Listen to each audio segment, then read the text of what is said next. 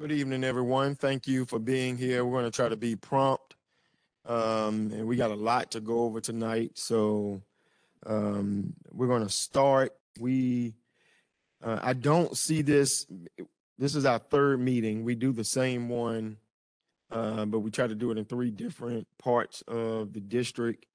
The district is just so large. It's geographically wise, a little over half of the landmass of the whole county is actually the Varina district. So, there's really like 7 different pockets, if not more than that. But we started off last Monday at 10 a.m. at the Henrico Theater, and that was our Highland Springs portion.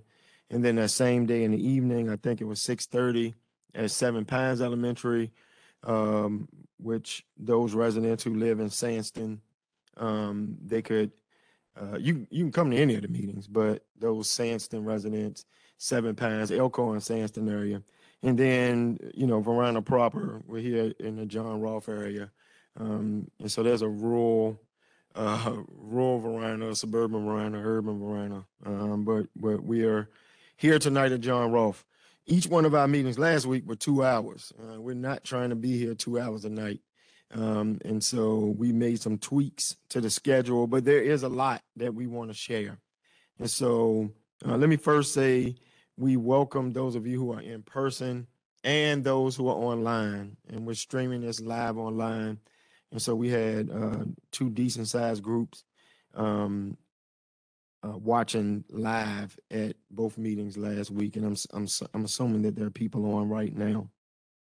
And so if you are watching online, there's a chat function. And so if you have questions, then you put them in the chat. The questions will get to me, and then I will ask them so that everybody can hear them, and then we'll get the responses from the appropriate persons that are giving a response.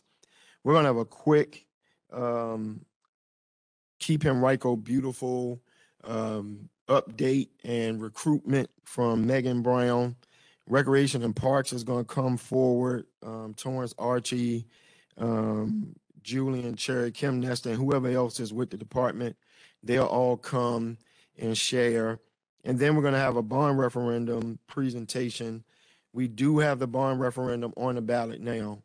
Voting started September the 23rd, which was Friday before last. And through November the 8th, election day is November the 8th. And the bond, we have 4 bond referendum questions. And so Monica Callahan and others will present those questions and give you a deeper look into what's on the bond referendum. And then our police chief is here. I just saw him walk in. Chief English is here. He's going to give us an update on crime and whatever else he feels led to give update on. Our director of planning is here, Joe Emerson, and he's going to talk about development projects that are either in the pipeline, they're on the books, meaning they haven't been voted on by the planning commission or the board of supervisors, or things that are, developers are looking at, et cetera. So he has a piece that he's going to do, and then we're going to wrap up with Public Works. Our director of Public Works, Terrell Hughes, is here, and he's going to talk primarily about trucks and speeding. And we did a truck study in East Henrico, and so we are happy because we've been studying that for a while, and we're going to be restricting a lot of truck traffic on roads here very soon. So he's going to talk about that. So Megan Brown is going to come, and then after Megan, if there aren't any questions, Recreation and Parks will come. So come on.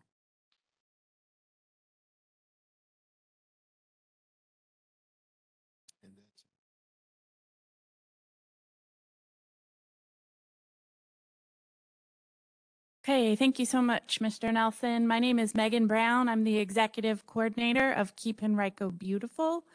I'm going to be very brief. I have a quick update for you. Every year we give out the Land Lover and Clean Business Awards. And with those awards, we're celebrating sustainable practices that people employ with their yard management or a business might employ.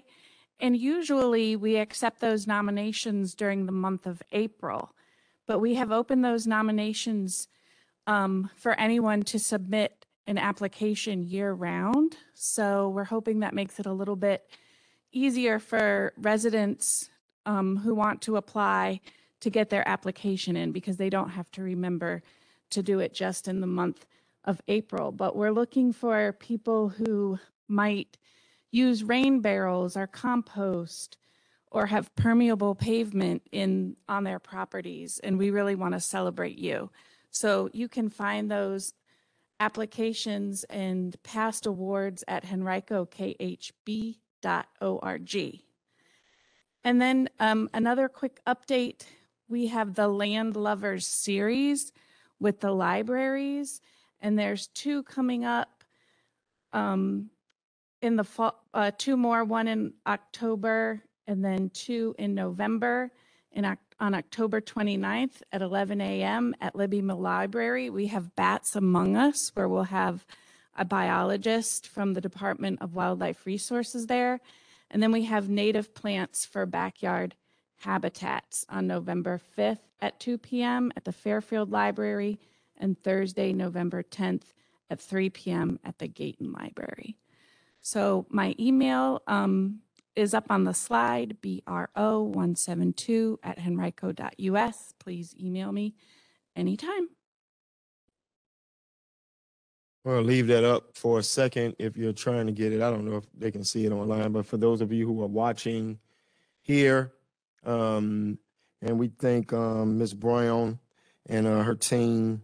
We do need someone to fill. Linda Thompson served on the Keep Henrico Beautiful committee, and she had to resign for some personal reasons. And so I do have an opening for this district for somebody to serve. So if you're here, you're watching online, and you want to participate, or you know someone that may be interested in this type of work, then get with me or call Ms. Brown and learn more, reach out, email about what the committee position will look like so that we can have full representation in Varina. So thank you, ma'am. Appreciate you. All right, we're going to turn this over to, well, I'm sorry. Are there any questions for Ms. Brown before we move on? All right, hearing none, we're going to move on to Recreation and Parks. And there's a lot going on with Rec and Parks, so I'm going to ask the team to come on up.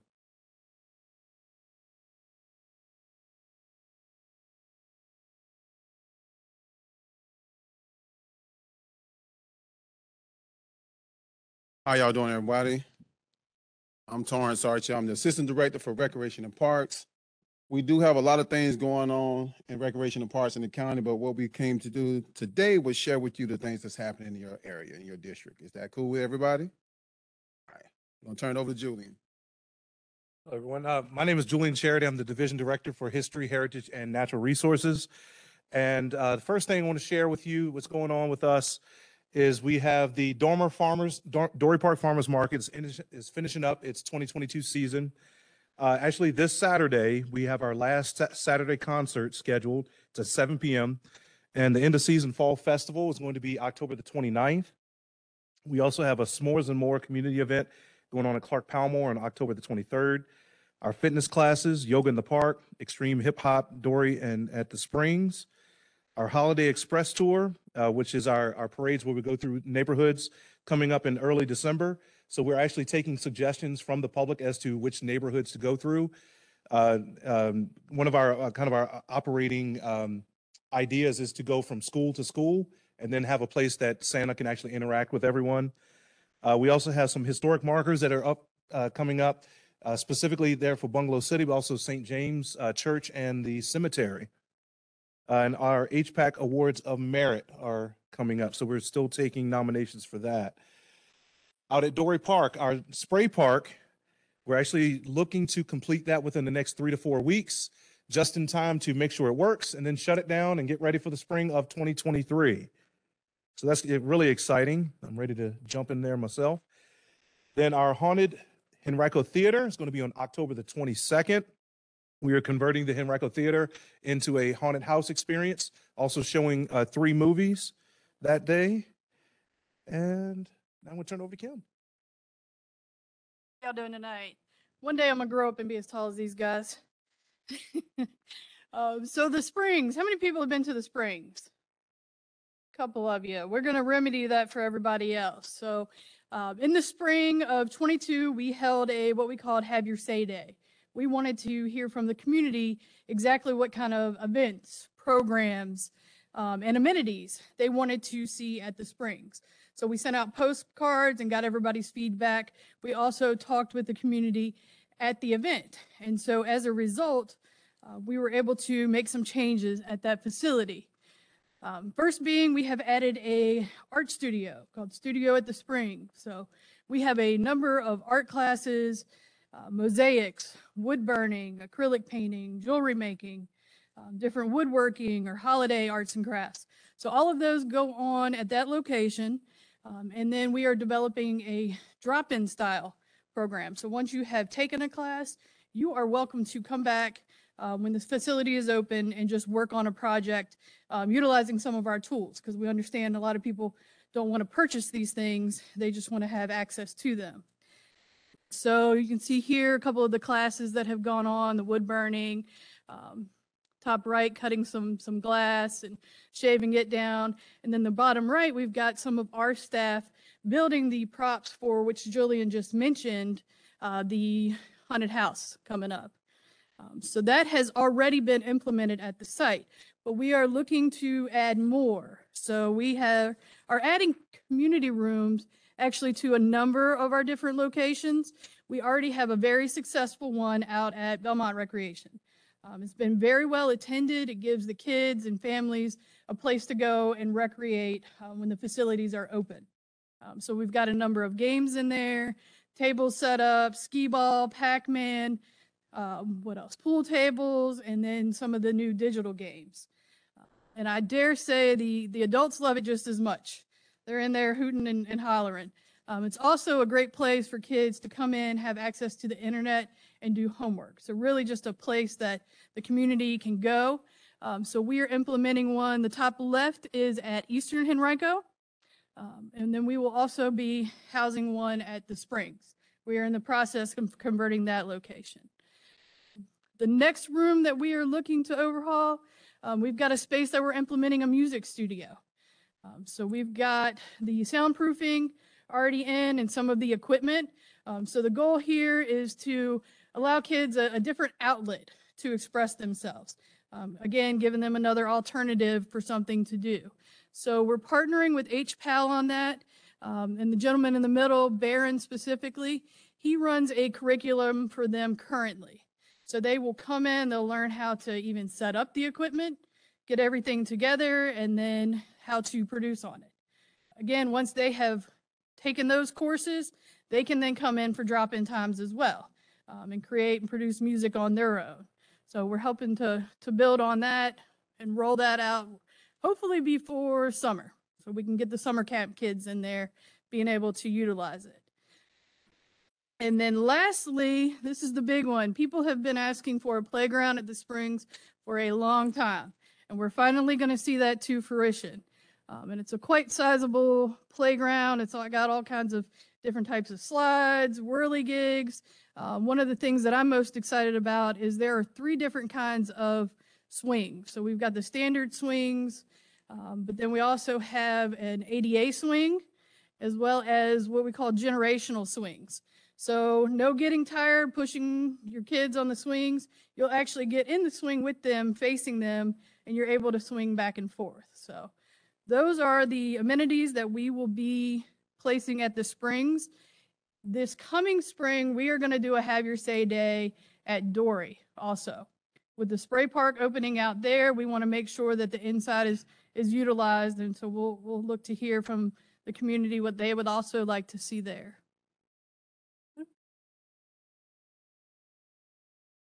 All right, well, that brings us to Telephone Park. I know Kim said squirrely gigs. I've never heard that on the playground, so I don't know if any of you guys heard that before. It's a thing.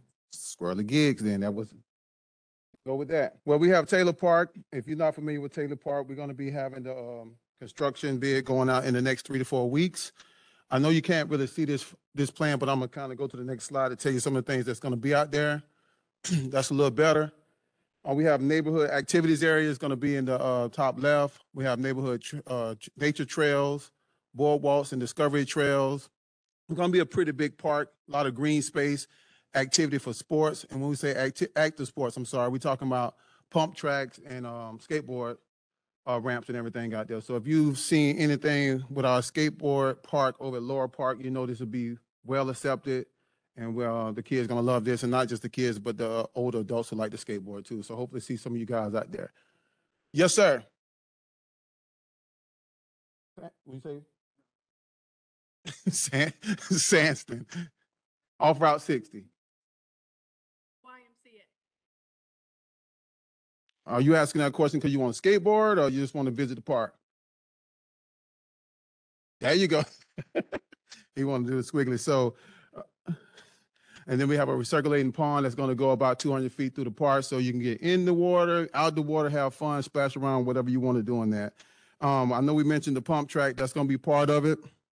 And then we also have the skate park right there. We're going to have shelters and, of course, upgraded bathrooms and things for you guys to take advantage of while you're at the park. The next thing we have is our Henrico Sports and Entertainment Authority. I know you've been hearing a lot of that throughout the news and what's going on with that part, but they formed the subdivision in September 13th of this year, so that's in effect right now. So what we're looking to do is produce some revenue streams from sports and activities. So that's going to be a big part of sports and the sports authority that's going forward right now. The next slide is going to show you just how much revenue we missed over since 2019. We talk about $33 million that we've missed just from not having indoor sports. So we've been benefiting from outdoor sports, but we are building a new sports arena. If you're not familiar with that, over at BCC, so that's going to be a brand new arena that has 12 full-size NCAA double basketball, NCAA courts, and that's going to be able to produce 24 volleyball courts. So in the meantime, when that's not being used, we're also going to take advantage of that facility. And if I'm not mistaken, we're going to have our graduations happening out that facility too. So we don't have to go to the Siegel Center anymore. We can have those right in our own backyard. So we're excited about that piece. Next slide is going to show you a couple things that's happening that we are absolutely excited about is Green City. If you're not familiar with Green City, we're talking about integrating extensive parks, trails, open green space. We'll include office space, retail space, housing units, hotels, and a sports arena that seats about 17,000 people. So that's going to be a big part of us bringing in activities, concerts, basketball games, volleyball matches, and hopefully we can attract some NCAA events here also to have at our facility. So that's going to be big. And on the right side, you'll see the sportsplex that we're talking about building. That'll allow us to also be able to attract some NCAA sports and have a practice facility. When they're not playing in that arena, they can go over here and practice and have that as a practice facility also. So we're excited about that. We're looking forward to that. That's going to be about 4,500 seats in the smaller complex that we'll be able to have some high school games, Richmond Times Dispatch we hopefully have down there, and some other things down at that place. The next slide I'm going to mention, even though we have the bond referendum, we're going to go ahead and mention it now because this is part of the bond.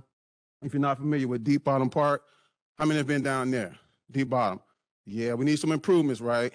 So we're going to invest some money into that. It's going to be a $7 million investment, improvements. We're looking to update the current structures, improve about 650 feet of the shoreline, take care of the boat ramp, and then create some small facilities for like events, small scale events and things like that, and take advantage of historic interpretation areas. So that's going to be on the bond. You might hear a little bit about it when Monica comes up, talk about the bond, but just to let you know, we covered this part. This will actually be your third question on the ballot, so make sure you pay attention to that for Deep Bottom Park. That's all we have. Any questions?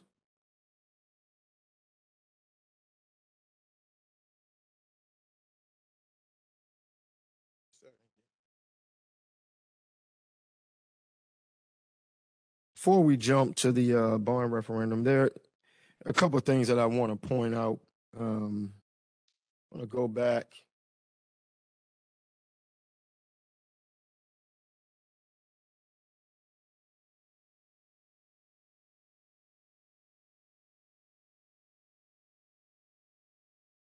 So I want to start here. First of all, I'm thankful for our Parks and Rec team. There's just been, they've been working hard in the midst of some transitions. We lost a long-serving Parks and Rec director, resigned, and went to another locality. We hired a new person that only lasted like 2 months. Yet the core of our team continues to stay and work hard, and we have so much stuff going on. And so people like Torrance and Julian and Kim and whoever is called upon in our Recreation and Parks group, they always step up, and we're thankful for them. I had a dollar breakdown, but I left it in my office, so I can't tell you the exact amount. One of the things that I don't hear it as much anymore. It's one or two people who still say that, or maybe it's a couple people who still say that we're being cheated in the East and there's not resources being put in the East. It's not like it was when I first got here. And it's an unfair assessment sometimes because, again, the district is over half of the county, while yet we only have 65 to 67,000 people on one half of the county, and the center and the west have the rest, and they're 340,000 approximately Henrico County citizens. So there is no way to possibly compare Eastern Henrico and Western Henrico. There are 3 or 4 times more people there than are in our district. Yet you look at the dollars that have been spent in our district with the 2006 bond referendum, 16, and the 2022 proposed.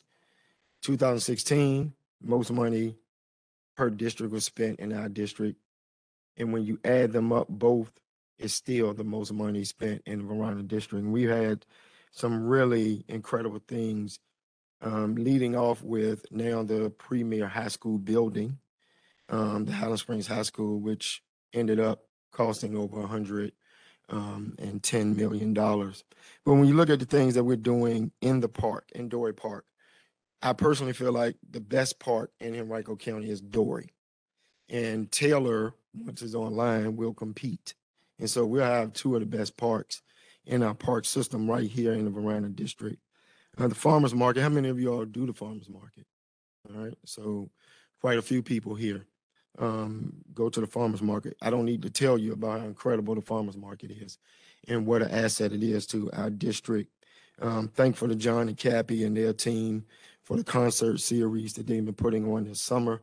And again, this Saturday is the last concert for the summer. So if you've not caught the concert series on second Saturdays, you need to stop by.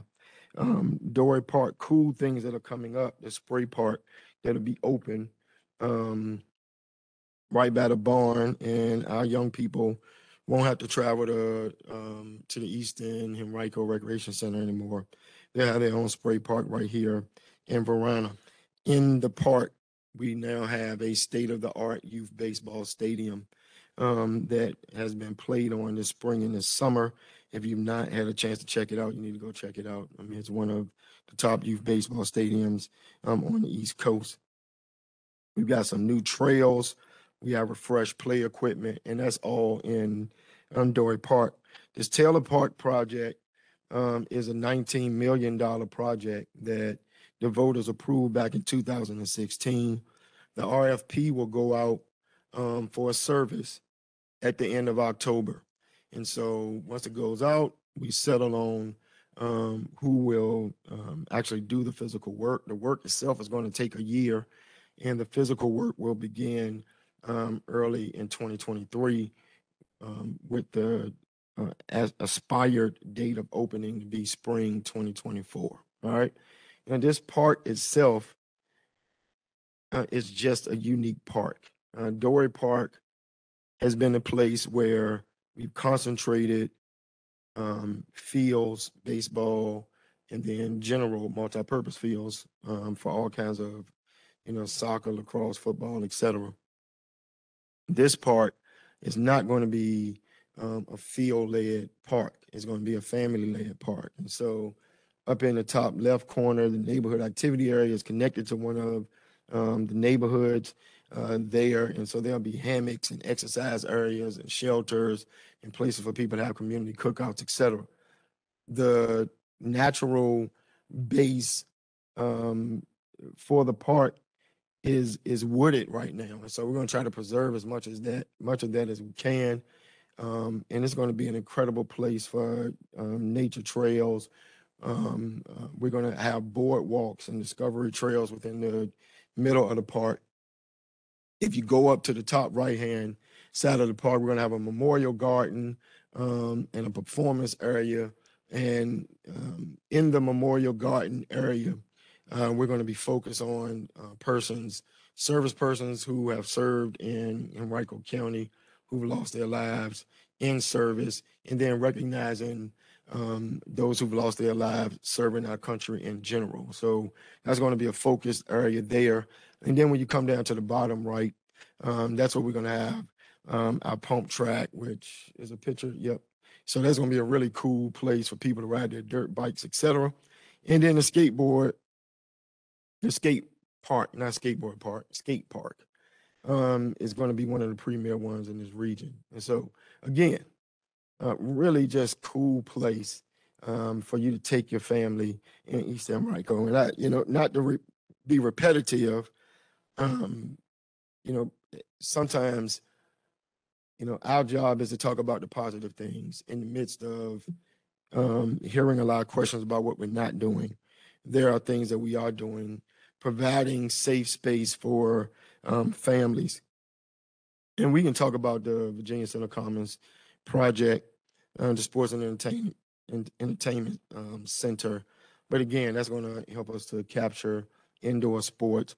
And we don't have to pay VCU significant amounts of money to have graduations anymore. We'll be able to have them. And this year, class of 23 will be the last group doing graduations at the Siegel Center. And so I'll let Monica and her crew talk about Deep Bottom. I'm going to turn it over now to Monica Smith-Callahan, who is our Deputy County Manager for Community Affairs, really all things community in Henrico County, usually run through Monica's office. So she's going to come up and they're going to talk about the bond referendum.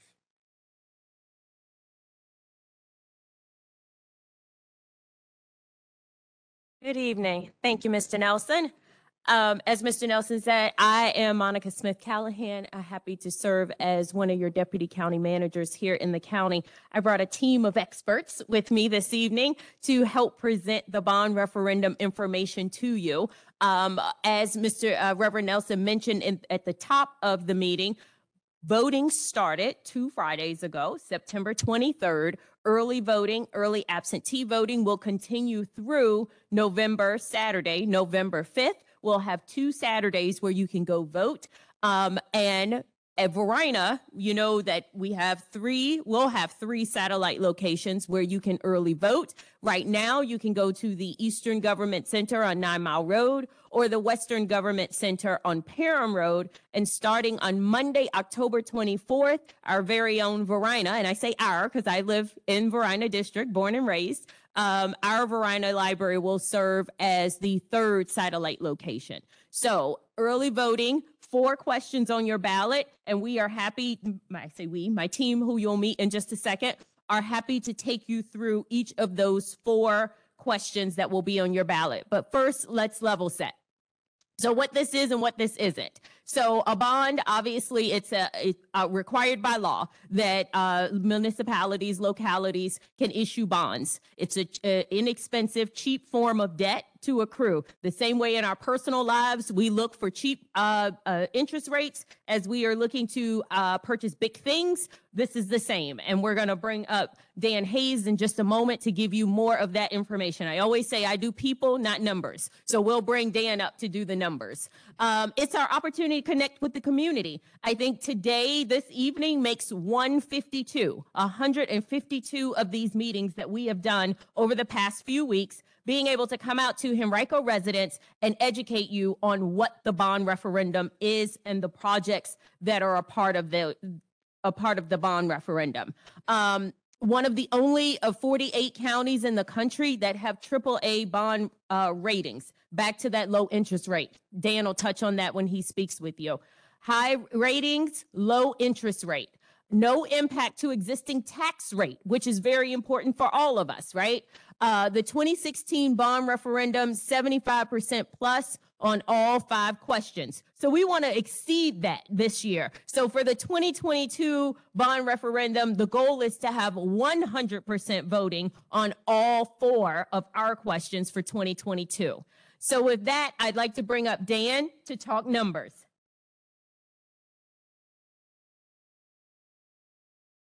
Thank you, Monica, and thank you, Reverend Nelson. I appreciate the opportunity to come tonight. My name's Dan Hayes, and I work in the Henrico County Budget Office as a supervisor. And if anybody has questions or would like to email me, my email address is hay069@henrico.us. The reason we can make the claim that we're not, well, more than a claim, but the statement that we're not going to raise your taxes as a result of this bond issue is that bond issues are not new for us. We've already made room in the budget to be able to pay for the future bonds that we need to enter into in order to finance these very large projects, like some of the ones that we've been discussing tonight, and also some of the schools that we need to replace in order to keep our school system, up to Henrico standards, to keep it maintained well. We've got a list of all those projects in the pamphlet that we have. Yes, sir. Oh, you want a pamphlet? We'll make sure to get you one. And that outlines our whole plan for exactly how we're going to spend this money and exactly which projects are involved. And then we will very carefully work to manage those projects so that they are really spent on the things that you authorize. But what this chart is trying to show you in graphic form is the amount of debt that we've entered into from the past is represented in the blue. And as we move through time, we're paying that down. Now, if we didn't do anything, we wouldn't owe as much money in the future, but we also wouldn't be maintaining the future needs of the county. Now, entering into these municipal bonds or using bond funding in order to finance these large projects is the only way that a county, essentially the only way that a county has in order to buy a big project now and then ask current voters to only pay a portion of the expense of that. So that if we take something like, Highland Springs High School, that high school is going to last for many years into the future. We've made this beautiful investment that's going to yield us dividends over time. It wouldn't really be equitable or fair or right to ask voters today to pay the whole thing off. We could try to run things that way, but it's really using municipal bonds as one way to say that in the next 10 and 20 years, voters will pay these bonds and it'll obligate them to pay these things so that current voters pay a piece of it as they use it, but then in the future, it'll get paid off and it'll become, it'll run quite like the blue. So the green represents how we envision entering into additional debt that would keep it relatively level and well within what we plan to budget for the future so that we wouldn't have to raise taxes in order to maintain these important investments in our future to keep this such a wonderful place to live and to work. Now, this chart doesn't talk really to payments, but you see how because we're talking about it as debt, it's like this graph really approximates, the numbers aren't quite right, but it kind of approximates that level amount that we'd be taking out of the budget each year in order to service the debt on this. Now, certainly we could take the step of not approving the bonds and then not entering into the green, but it would just be kicking the can down the road on maintaining this important infrastructure. You don't have to look very far to find communities that start doing that. And once they start, they can, essentially they get such a large bill, they can never catch up. And we don't want to be in that position. So we're not going to raise taxes as a result of this. We're going to continue to meet our obligations to finance these, future parks and recreations, fire projects, drainage, and important school projects. We're going to continue to manage things the way that we have in the past in order to keep our AAA bond rating, which means we get to borrow at a very low rate relative to other people, and to keep paying on these bonds very affordable. and worked into our budget that we already plan to maintain. So if there's any questions, I'd be happy to answer them. Yes, sir.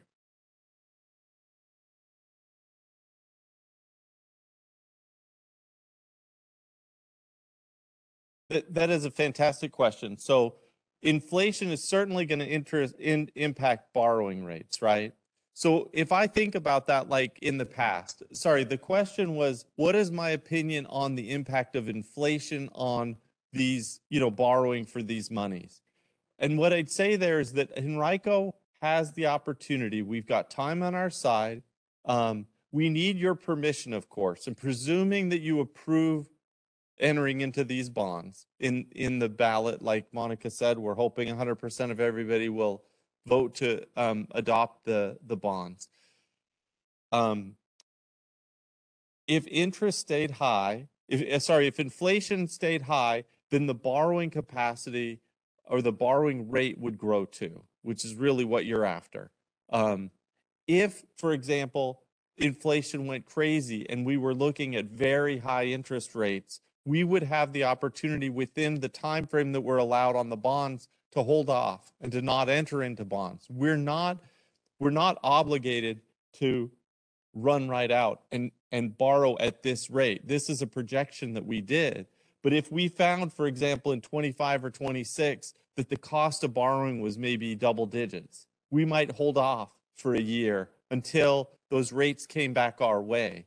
We don't have to be really in a hurry to enter into all this debt if the market isn't coming our way. It allows us to be very opportunistic. Similarly, and we've got a good track record of this, when we find opportunities in the market to refinance our debt, we have the great credit rating and a lot of flexibility to be able to enter into that and to keep our borrowing as low as possible so that A, we can do more with what you give us authorization to do, and B, that we're really good stewards of the money that we steward for you in the form of the county government. Does that make sense? We're going to get you guys to speak on the mic because there are persons who are watching online and can't hear you if they're watching online. Thank you. My real concern is the cost of construction versus the cost of borrowing. I think waiting to construct is going to be much more harmful on our county infrastructure than the cost of borrowing, because I see construction costs going up 10 and 15% gradually and sometimes in spurts. So to me, if we do as much construction as soon as we can, then we've got the luxury of having it and being able to get it before it costs 3 times as much to build it. Right. So if we're talking about, timing those projects, we're certainly, we have the advantage in the county of having our ears to the ground and a lot of good input from projects that we have underway, working with the state and working with, ongoing road projects to have a sense. We also have a good relationship with builders. We can get insight into what things cost. No one can predict perfectly future expenses and what inflation's going to do to building costs. But the heart of what you're getting at is exactly the flexibility we're asking for, to be able to enter into these projects when we can do so opportunistically. If the inflation is driving all costs up and it's a permanent increase to the base, there's no escaping the fact that we're going to have to pay more for projects in the future. But if we have the opportunity in the future to take advantage of either building sooner or delaying a little bit, we have a record of already doing that. And we'll continue to do that. And there's another question back here. How you doing? I just really want to kind of piggyback off of what he said based on something I heard you said. Kind of what I heard was stewardship. Yes. So you're asking us to put you in a position to be stewards over this decision. So what's to hold you guys accountable that we give you that and then somebody doesn't do a good job? What's the balance on that? Well, first we have to rely a little bit on our track record, the type of work that we've done with our recent high school construction. And then secondly, everything we do is open to the public. It's transparent. You can be part of, we hold community meetings as we work through these projects. You've got one of the best, Reverend Nelson is a fantastic way to keep abreast of what's going on. Coming to these kind of meetings is exactly what you want to do. So you know, our work for you is an open book. So, you know, the accountability is there, the track record's there. We're willing to, you know, show you what we've done and what we plan to do. That pamphlet that we handed out is a very extensive outline. And this meeting, the fact that we've held 150 of these, you don't have to look far to find counties that aren't meeting with people. They're saying, if you want to see the information, go to the website. They're putting all these ballot questions into one so that it's up or down, whether you support one piece of it or not. That's not the Henrico way.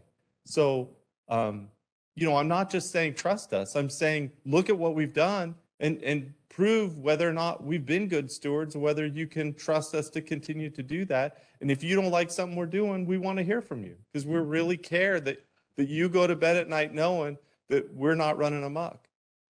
All right, let's try to move forward, because there are other elements to the, but don't go anywhere. I have one more question for you. There was a question online about, and this comes up often.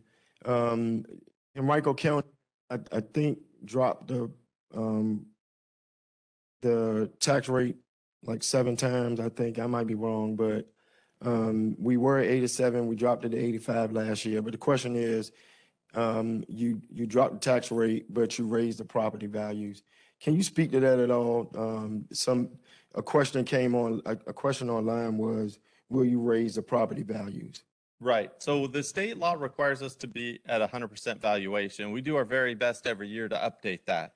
And we are, to my knowledge, the only community in the Commonwealth that, you know, had a $1.03 valuation 40 years ago and has a lower valuation now.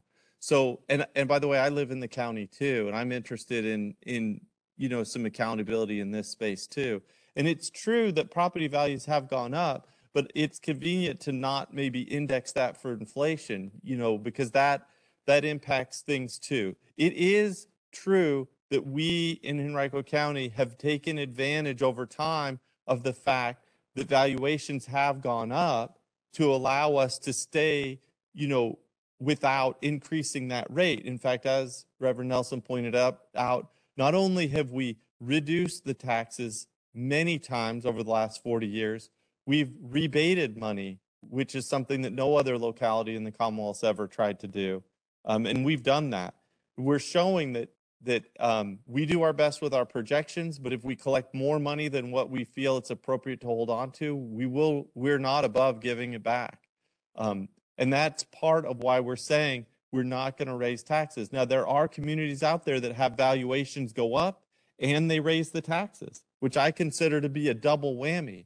And I also have to keep in mind that the tax rate's gone down. My valuation went up. I did pay more, but I look at all the wonderful services that I have. I've lived in communities where I've gotten almost nothing.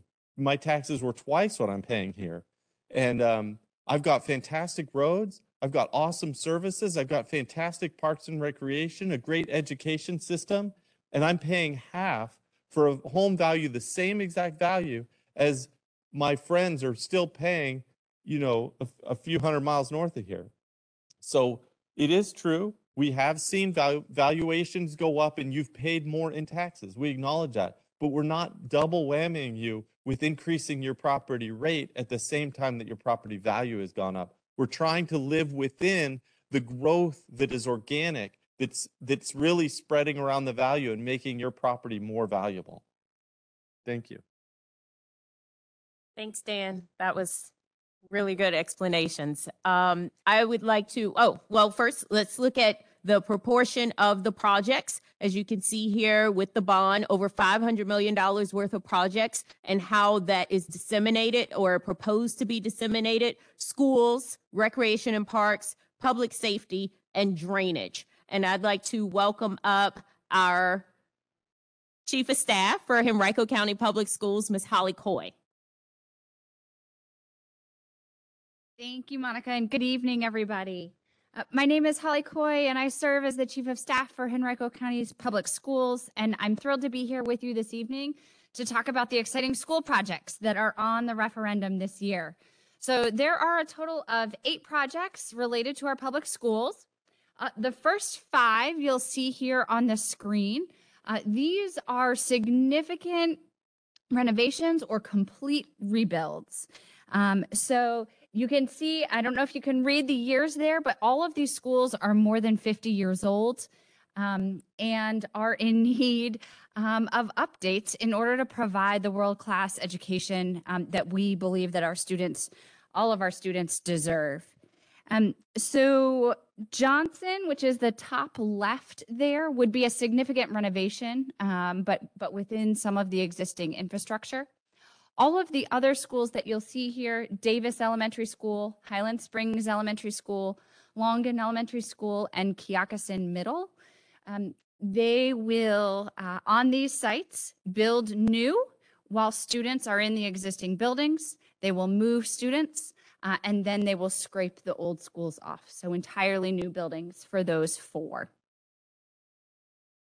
In addition to that, the bond referendum would provide the county the opportunity to build 2 new elementary schools in corridors where we're seeing a lot of growth.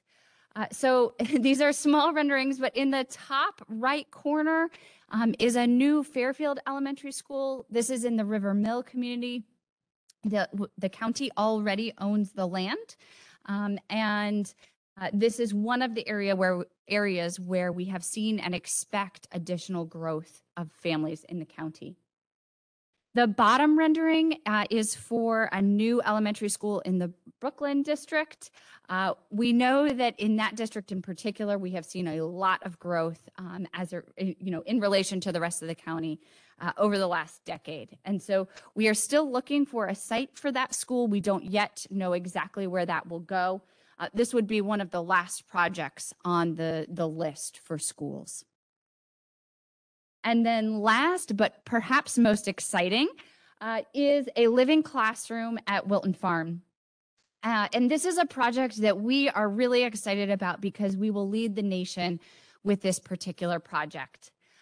The county has a piece of property down along the river at Wilton Farm, and we, with their permission from the bond referendum, will build a living classroom that will serve students K-12 throughout the entire district. And this building will be off the grid, essentially. It will provide more energy back to the grid than it consumes. There are no K-12 public schools like this anywhere in the country. There are higher ed buildings that our teams went and saw as they were thinking about what this could be, but we would really lead the nation. And so that is really exciting to us. This is part of a longer and bigger vision to provide students with environmental science education that is world-class and relevant to the world in which they will work and live. So at Varina High School this year, we've opened the doors to a new environmental science specialty center. And ultimately hope that this building will be able to serve both that specialty center, but as I mentioned, students K-12 throughout the entire district to get that hands-on experience in their learning. So those are the school projects. Happy to answer questions if you have them. I'll also note I left some of my cards on the table on your way out. My email's on there. So if you think of anything else, please let us know. We'll be happy to answer. Thanks. Next, I'd like to introduce Deputy Chief Tom LaBelle to talk about our public safety project. Good evening, everybody. One of the things I like to think about as I look at these buildings is that the number of years from 1918 to 1970 is the same number of years from 1970 to 2022. That's hard to think about sometimes, but a lot of these stations have existed for a long time. Some of you may recognize Station 6 by White Oak Village Shopping. You can see up top where the truck company, the big yellow truck, and the engine and also a medic unit have to come in and out of there. And our crews live underneath the apparatus bay, which means they have to run upstairs. When this was originally built, it was built for 2 units. We now stage 3 units in there. And so we're running out of space. We've already run out of space. To the left, and so that would stay in that general area. It would move over to closer to Miller. So it would still be able to support the same area. Firehouse 1, which is over on Azalea near the racetrack. Quite frankly, the roof is leaking. We're running out of space. And when those stations, actually all these stations were built, firemen were all firemen. We're firefighters now, and we try to have very inclusive workspace. These stations really weren't built with that in mind. So Station 1, if the bond were approved, we'd go out, find land, and move forward with that. Firehouse 11 is also ready for rebuild. It's on a really small piece of property. Again, it's kind of hard to tell from this picture, but the apparatus is in the middle. The living space is on the sort of the left-hand side, and the kitchen is on the other side. I can tell you when the apparatus backs in, whatever you're eating tastes like diesel. And so it's not great. And so we're hoping to be able to do that. And then finally, what I call our teenage stations, 14, 15, 16, and 17, which are all on the west side of the county, need refurbishment. They don't need to be rebuilt, but they do need refurbishment on the inside. And so those are the pieces there. I would also like to point out that under the last bond, we're building a Station 23 on the east end, which affects sort of the east end and how we're able to move things around. So as these stations get moved, we map out future calls. We think about the best location. The next is two pieces that we're really excited about both. The one is a public safety training center. When our current public training center over on Woodman Road was created, the type of construction we saw in the county was basically sort of a standard apartment, standard single-family home. You don't need to drive too far to see that that's not what we're seeing all the time. We would maintain that original training center, but what we'd also build is a streetscape that recognizes two important things. One, the expansion of apartment complexes within our community as a whole, but also the existence of commercial retail underneath apartments. That's unique in this day and age. It's pretty common back in the 1930s, 40s, and 50s. And so what that means is there are apartments above the pizza oven, and that can be somewhat problematic. And so learning how to deal with those and being able to work in a true life environment, not only for the fire department, but also for the police department, gives them some space to train in as well. And then finally, an animal shelter, but also an adoption shelter. Right now, we're not really able to facilitate getting animals that our animal control officers collect into loving homes. And that's a pretty logical next step for the process. And so that's what this property would be able to do. Pretty picture of the dog. Any questions on the public safety pieces? Yes, sir. We need to get you a mic.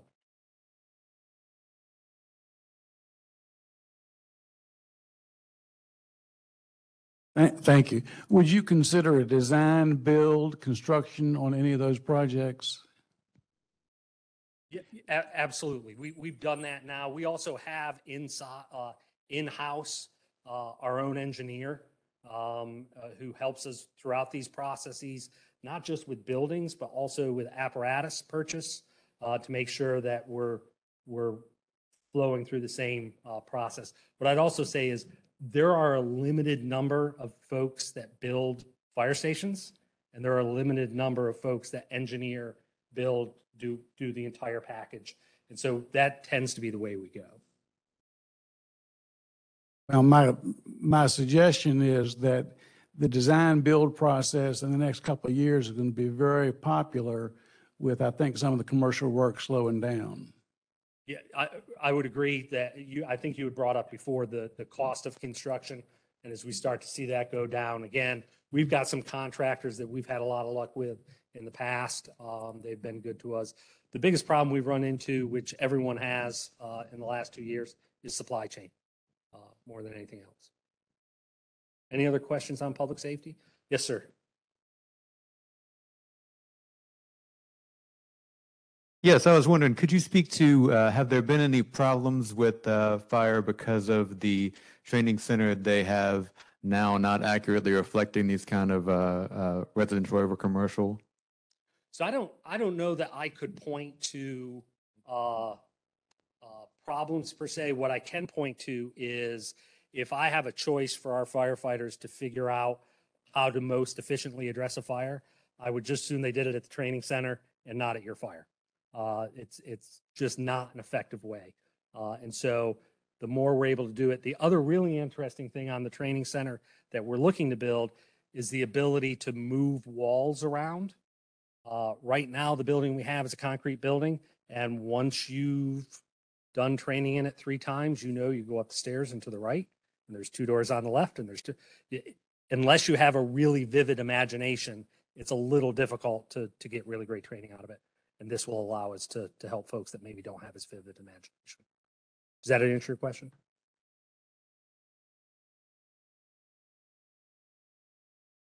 Yeah, I am just curious about with this training center. So I've seen in some literature that's gone out that there's not another training center like this within something like 100 miles or something. I was wondering if this is typical to have in a metropolitan area like you have in Greater Richmond and Henrico. So it's typical of larger county systems, which we are. We weren't 25 years ago. We are today. So 100 miles away. So when you go up into Maryland, Northern Virginia has one similar to this, are all sort of heading in this general direction.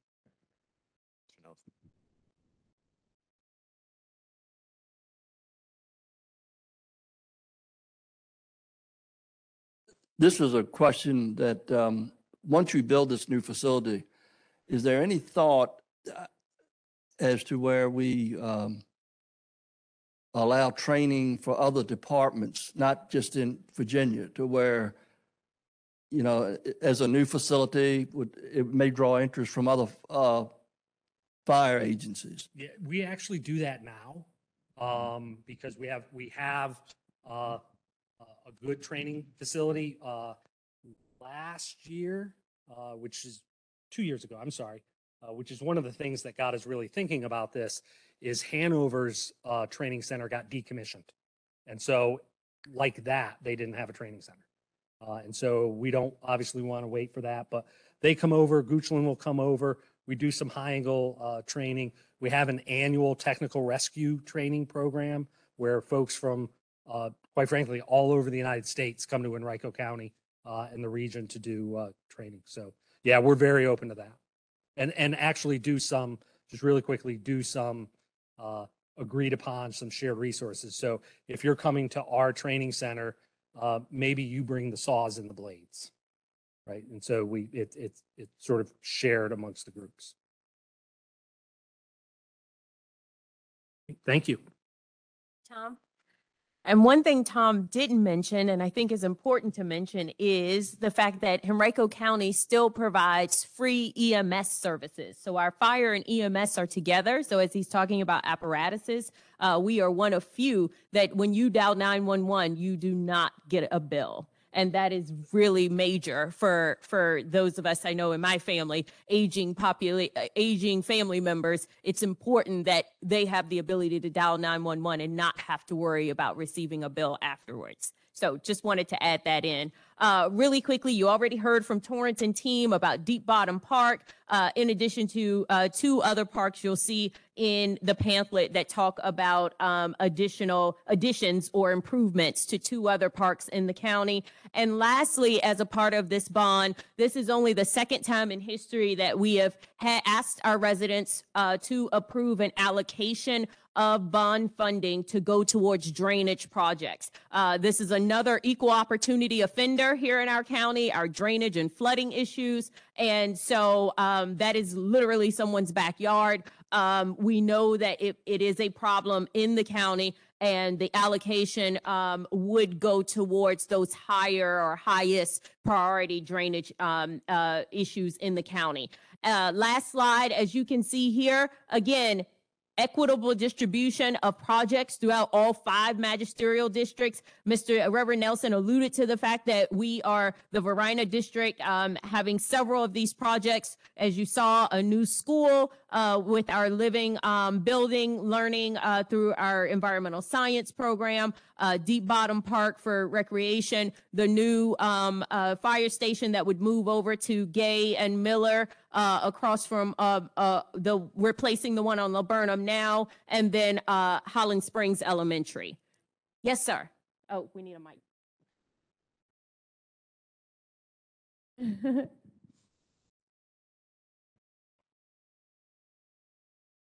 Talking about the project, so that I really be honest, I kind of came with something I wanted to bring your attention. I'm in support of what you're doing, but I have a concern. I live not far from here, and this road work that's been going on has destroyed our streets. Okay. It's tearing up my car, and I don't get that, because when I go other places, and I'm not trying to say anything but this, when I go other places, I don't have that problem. I go to work every day, and I'm ducking holes, man, and sometimes I miss them, and it's damage to my car. And I don't understand why we can't just have that road paved. I mean, we got this great stewardship, this great money. We're doing a great job financially, and I'm not the person that you, sir, but it don't make sense to me why they can't be paved. My neighborhood has patches, which affects my property value. If I'm trying to sell my house, and somebody comes in the neighborhood, they see these patches, they might look down on the neighborhood. What's the neighborhood? Darbytown Meadows. Okay. I was gonna say, I think you came in a little Yeah, later, I was late. sir. I do Yes, so apologize. we brought the big guns. We brought our director of public works here, and after the chief, you'll hear about our road. And Terrell, please, sir, find this guy, and he give him the specific streets, Okay, and he'll tell you. Y'all will work it out, but it'll get taken care of. thank you. All right. All right, and just if you have any questions regarding the bond referendum, we have a whole website dedicated to it. It's on your pamphlet that you got when you came in, and any of us can be found during or after the meeting. Thank you.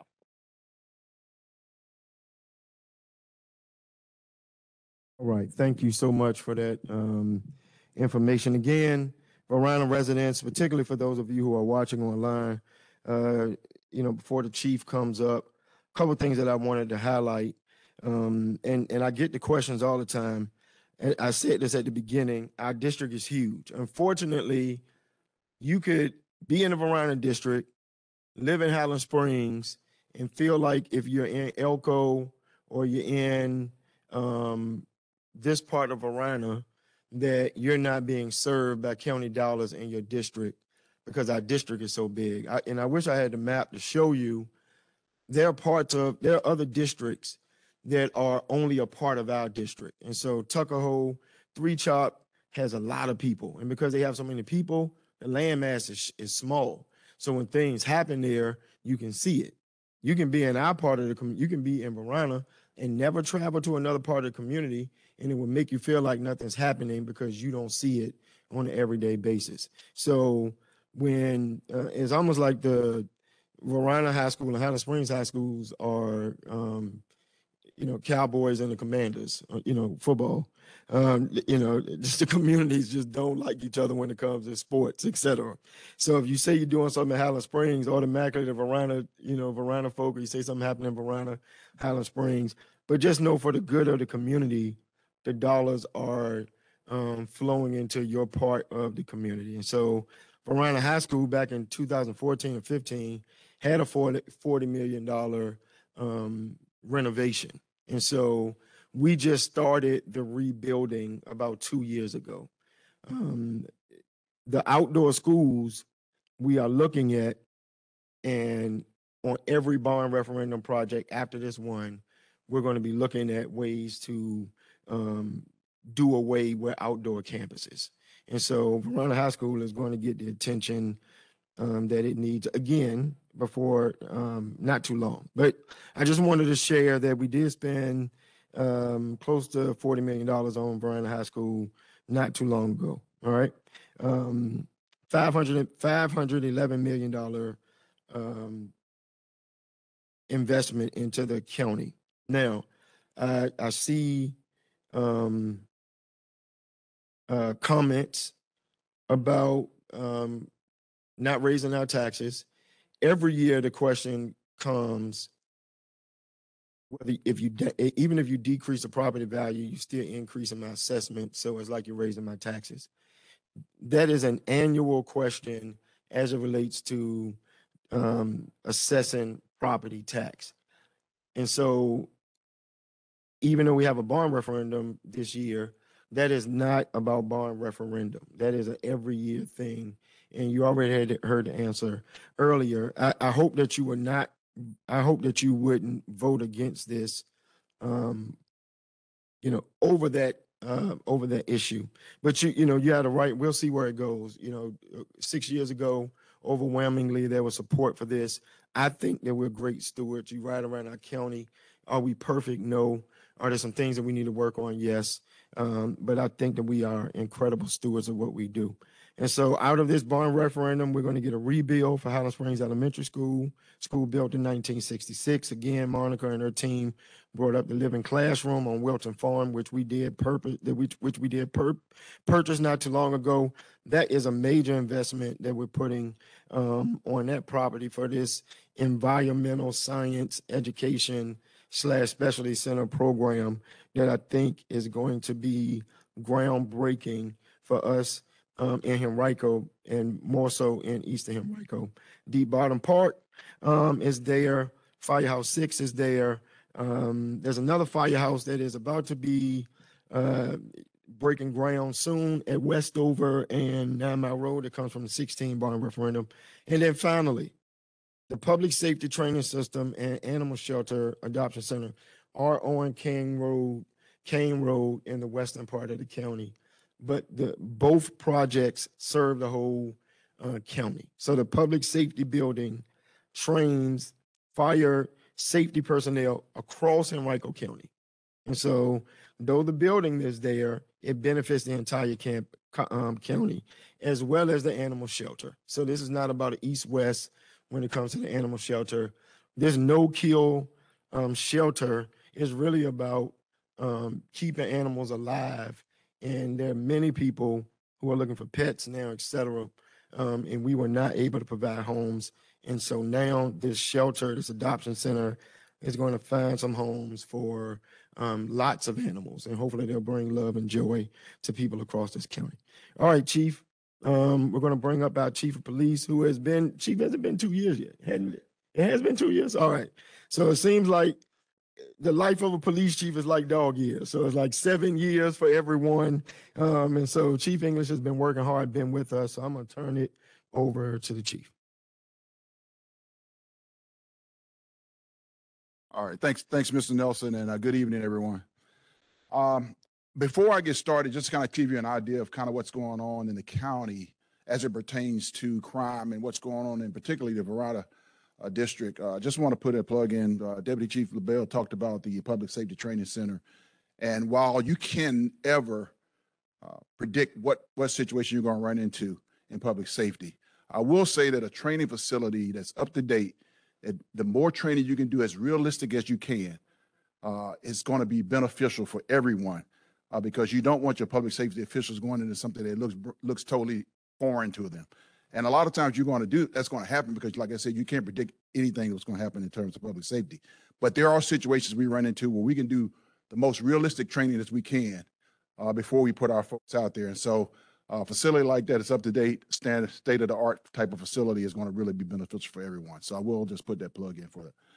So as it pertains to crime in the county, a little bit different numbers than what I talked about last week in this meeting. So last week I reported that, countywide we were up 2% in violent crime. Well, this week we're down 2% in violent crime compared to last year. So I'll just knock on wood, that things are trending in the right direction. Particularly in Varina district, last week I reported that we've had 8 homicides in Varina. Last week I reported we had 9 homicides in Varina. We have 8. One of them came off the books because it was justifiable shooting. And so when you have those, it stays on the books as a homicide, but it doesn't really count towards the number, so to speak. So I just want people to know that I'm not playing with numbers. We've had 8 homicides this year in Varina compared to 5 we had at the same time last year. Out of those 8, 6 of those have been closed. So we're still working on 2 of those, trying to solve those 2 homicides. What we have seen, even across the county, and particularly in Varina, is we've seen an uptick in gun violence, especially with our young people. And it's not so much the uptick in gun violence itself, it's the number of rounds that we're seeing fired at individuals, at residents, and things of that nature. I can tell you that when we have homicides, it's very rare that there is a homicide that is it's not targeted towards an individual or individuals. It's very rare you have a so-called innocent individual that somebody's just randomly shooting and gets struck.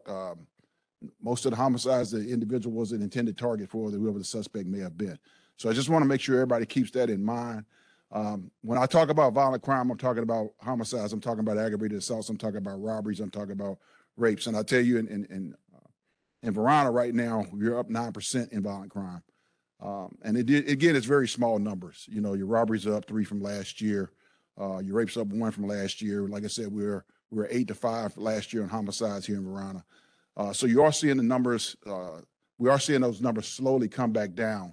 The biggest increase we're seeing, even countywide, is in our property crimes. And so when we talk about property crimes, we're talking about larcenies, we're talking about auto thefts, and we're talking about burglaries. In Varina, what we've seen a huge increase so far this year is burglaries. We've seen a lot of break-ins to people's residence, stores, and things of that nature over this past year. And we've also seen a lot of larcenies. A lot of those larcenies are pertaining to larcenies from automobiles. Again, we have a lot of individuals that still leave their cars unlocked. You have opportunists that will go around and check door handles and stealing things out of folks' car. And the other big larceny piece is catalytic converter thefts that we're seeing a lot of that.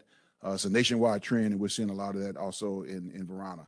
And so one of the things we just ask people to be very vigilant, especially when it comes to catalytic converter thefts. As you know, there has to be a sound that's made. A lot of times these folks are getting into cars and you hear a saw. And we're asking people, it's because you hear a saw and construction may be going on. We're asking people to be very vigilant of that because it doesn't take long for them to get under your car, 2 or 3 minutes and they're gone. And so we're asking people to really work on that. One of the things we are doing, and this is a region-wide effort, Henrico, Richmond, Chesterfield, Hanover, we're all working on a project with Midas to try to color and stencil catalytic converters. Because right now, if somebody takes a catalytic converter off your car, it's very hard for us to track where that catalytic converter came from. And that's very difficult. You're seeing these individuals go to scrap yards, and it's not illegal. You know, we've seen people that have 15 catalytic converters in their car. There's nothing illegal about that, but it does make you suspicious. Why somebody would have 15 catalytic converters? And again, it's nothing illegal for them to go into the scrap yard to turn those in and trade them for money. And so what we're trying to do is make it more difficult for individuals. And so we're working on a project right now with Midas to see if we can come up with some type of plan to give us some more teeth when we come across these and make sure it makes it more difficult for those that choose to go that route. So those are some of the things we're seeing right now in the county trend-wise as far as crime is concerned. And then, you know, we have pockets of areas within Varina that we're really focusing on, especially trying to curtail the violent crime that we're seeing occur across the county. So those are some of the projects we're working on. And then I would just add that we're seeing an increase since COVID has occurred. We've seen an increase in traffic fatalities across the county and even Varina as well. A lot of pedestrians are getting struck by vehicles. And for whatever reason, you know, we're seeing the driving behaviors of individuals have drastically changed over the last 2 years in terms of how people are driving. So we're trying to work on some things along with Terrell Hughes' shop to make sure that we're doing all that we can to make our roadways safe as well. So those are some of the things we're seeing right now as it pertains to crime. So any questions anybody may have? Question online. Are there any questions in the audience?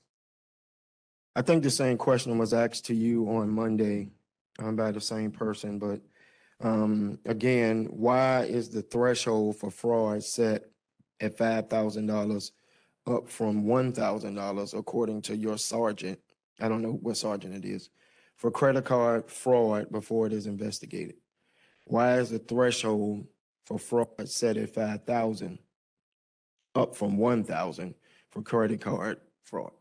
So, Mr. Nelson, I'll be honest with you, that question I got with that individual at the last meeting, and I know my folks have reached out to that individual personally. I know we're working on that particular situation that the person is dealing with. But I will tell you that, you know, a lot of things that have taken place in terms of legislation has changed. And then there's a lot of things that have taken place in terms of prosecution that have changed. You know, when you got efforts putting in or trying to solve a crime that you're going to get and I hate to use the term, but for lack of a better term, minimal return in terms of prosecution, that's why you see some of the thresholds have changed, just like you've seen thresholds change for grand larceny in legislation. Those thresholds have changed. You know, grand larceny now is $1,000. If it meets $1,000, you can get charged with a felony rather than, whereas before it was minimal. You know, you had a $200 threshold for grand larceny. So those things have really diminished.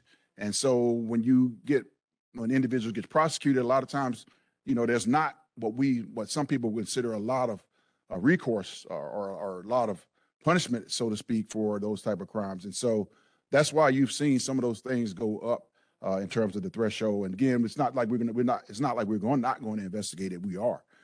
So I don't want anybody to say, you know, we're not going to look into it at all just because it doesn't meet a certain threshold.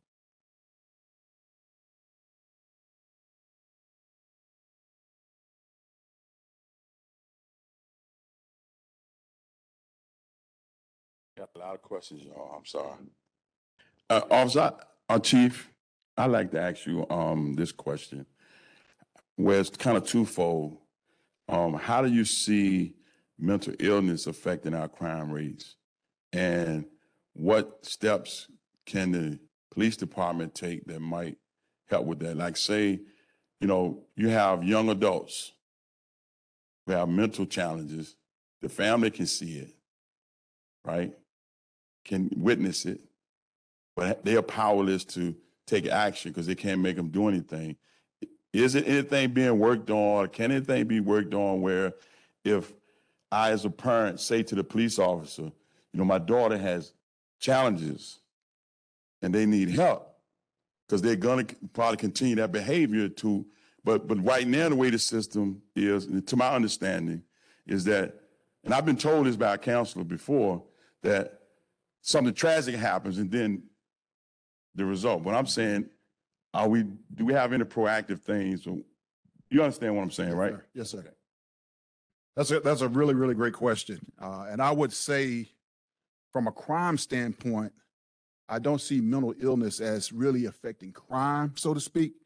I would say crime is more affected by substance abuse more than mental illness. But the piece you talk about is vitally important in the county because our folks get tied up tremendously on mental illness issues. And I understand exactly what you're dealing with because we see it so often. One of the things I will say that we have here in Henrico County, and again, this is my third agency I've been a part of, is we have a very, very robust crisis intervention team that really, really does a great job of checking on those people that have to use those services as it pertains to mental illness. And so what we do is a lot of times you have those individuals that you talk about that consistently a parent or a loved one may call about their loved one, and they may be on medication, they may have gotten a lot of treatment, but it's still recurring. And a lot of times what we do is we have individuals that will go out and make sure they check on those individuals outside of when you call. We go out and we actually check on those individuals to make sure they're taking medication. Are there any other resources they may need? Those are the follow-ups we do outside of just getting a call for that. And I can tell you that across the state, legislation is looking at some other opportunities and ways for us to partner with our mental health partners in order to make those responses even more favorable for those families. Because again, a lot of times when you got mental health, and I continuously say this, if you're dealing with a mental health issue, I'm not sure if you want to see me. Again, I'm not saying that there are not times you need to see the police, but I'm not sure if I'm going through a mental health episode that I am the face that needs to be seen. Now, there are times that I do because the situation may be so dangerous. But that there are other times that I feel like there's some opportunities for us to look at other avenues and us kind of coming in the background, so to speak. And so we're looking at those opportunities to do that. And again, I will tell you that we really do spend a lot of time on mental health costs throughout the county. So great question. Any, yes. I have a lot of questions too. Yeah, I wondered, of the 8 or 9 homicides you mentioned, how many of those might have been related to intimate partner violence? And I also know that someone from the Attorney General's office had a conversation with Beth Bonnewell about implementing the version of the lethality assessment protocol that the Attorney General's office uses, which is slightly different from what we're currently using. And I wondered if there's any progress toward that. So great question. So without having the numbers in front of me, I do know at least 2 of those dealt with a domestic type situation. I will tell you the lethality assessment tool is a very viable resource for us. I can tell you that I've used that in the prior 2 agencies I've been a part of, and that has been brought to our attention. It is something that we are definitely looking at.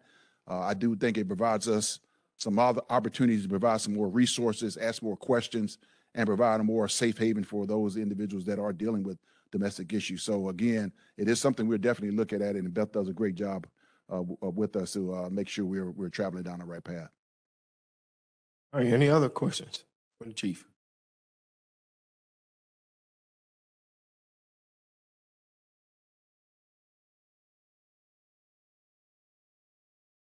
You were talking about earlier about the catalytic converter problem. And I don't know if things have changed, but I know years ago, if a person were to go to a scrapyard with a large amount of copper, they had to have some documentation as to where they were getting this from. Now, do these scrapyards, do they have any kind of responsibility on their end to make sure that what they're receiving is legitimate? So another great question. So the things you ask are the things we have discussions of in terms of how can we hold those entities more accountable as well. And right now, there is nothing that says, they have to report. If somebody brings in 10 catalytic converter thefts, there's nothing that says, well, I need to report that to the police. That is the reason that we're looking at Midas and partnering with them, because now at least if we are stenciling and painting catalytic converters, now they know, okay, that must have been taken off somebody's vehicle and it may be illegal. So it gives them another avenue that maybe they need to contact us. Right now, there's nothing on the books that requires them to do that. And so those are some avenues and gaps that we're trying to close. So great question, because that's the problems we're running into. All right, any more? All right, great questions. Thank you. Thank you. Chief, we appreciate you. As you are coming down, our planning director, Mr. Joe Emerson, is coming up. And I won't walk up. I'll let him take the show. And this is a revised, well, not a revised, there's a lot going on with projects coming into the pipeline, in the pipeline, already moving. And so this is probably a town hall in itself, and he's going to try to do it in 10 minutes. Yes, sir. Thank you, Reverend Nelson. I'm happy to be here with you tonight. I'm Joe Emerson. I'm the Director of Planning with the county, and Reverend Nelson has asked me to try to walk through a few of the developments that are going on in Varina. I've tried to touch on the ones I think you'd be most interested in. There's quite a bit of activity out here, and it's more than we could talk about, honestly, in one meeting. But I've broken them down into several different categories. And we're going to start out with what we call the active and pending plans of development and subdivisions. These are entitled projects. They've already been through the legislative process. They've been approved, and now they're in the technical review phase and/or under construction. We're going to start out with those projects that are under review. 2 that you've heard a little bit about tonight. One is the Taylor Farm Park Master Plan. That's being developed by our Rec and Parks Division. It's on my side of the house right now for review. It is located on Whiteside Road across from Chickahominy YMCA. You've heard a lot about that, so I won't say any more. Henrico Firehouse 23 is also under review. You did hear mention of that from Chief LaBelle. It's a 13,409 square foot firehouse with related facilities. It is located at the intersection of 9 Mile Road and Westover Avenue. This is what we call a gateway landmark, and I'm going to mention this again in just a second and and tie this together for you. This is just a portion of it that has been added to a larger overall project. But this is what we call a gateway landmark. It is an extension of the landmark project that's located to the west of this, which is under construction. This is located at the Williamsburg and Dry Bridge Commons intersection. It's east of Old Memorial Drive, west of 295. This is section 1 of the Gateway at Landmark, which again is the portion that is adjacent to 295.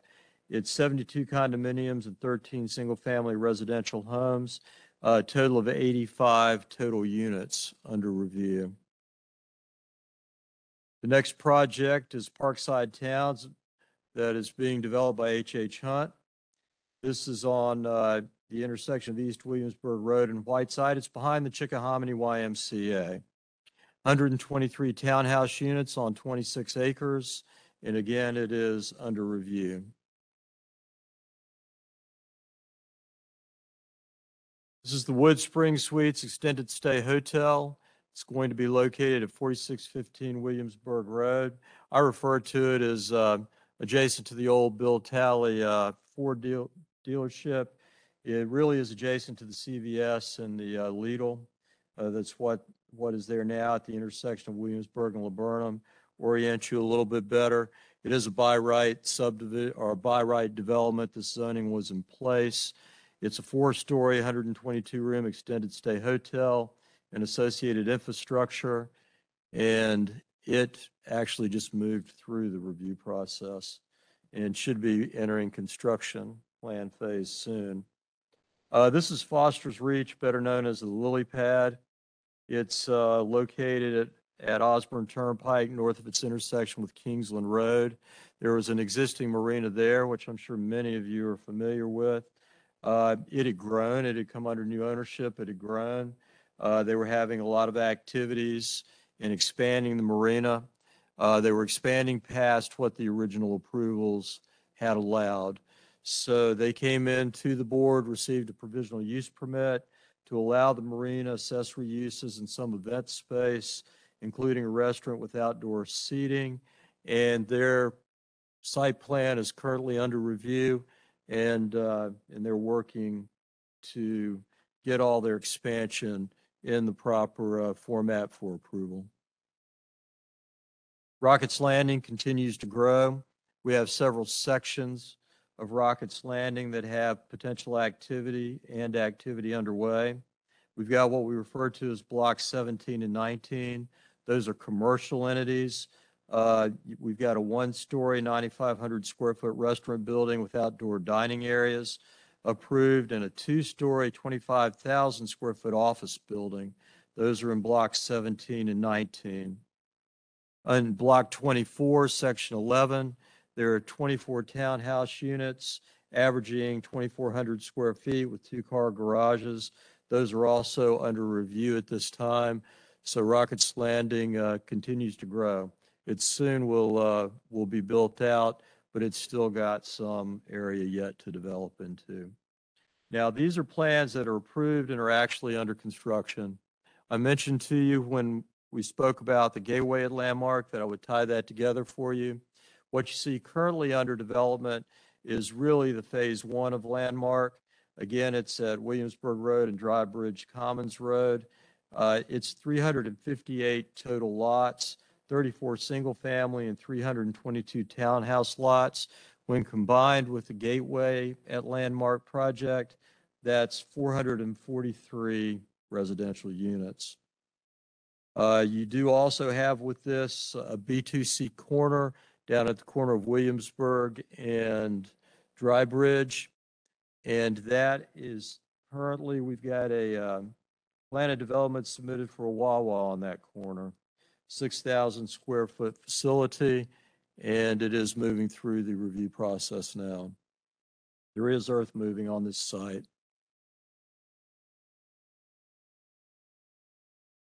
To the left side of this slide, you'll see Castleton, which I'm sure many of you are familiar with.